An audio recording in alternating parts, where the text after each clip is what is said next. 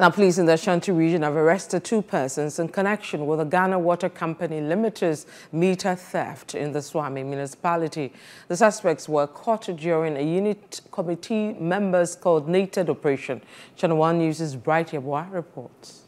According to the Ghana Water Company Limited, there has been rampant meter theft in the Ashanti region in recent years.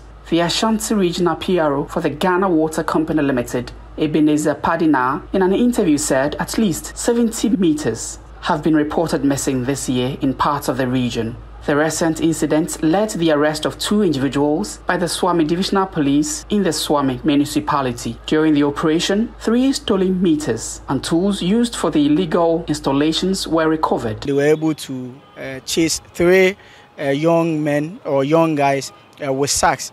One was able to escape. They were able to apprehend 2.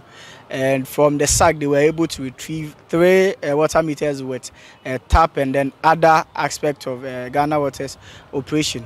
The Ghana Water Company Limited has emphasized the importance of safeguarding its infrastructure and is implementing measures to prevent future thefts. We are also appealing to customers that protect your meter, because that is a contract between you and the company that serves as a mediator. So we will plead that as management is taking effort to help rectify these issues, we should also be owners of the meter, because now we are replacing meter at no cost.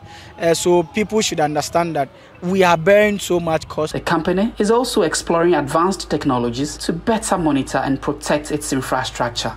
The Ghana Water Company Limited has reiterated its commitment to combating meter theft. The company is also urging the general public to report any cases related to meter theft. For ChannelOne News, I am Bright Yabwa, Swami, Ashanti Region.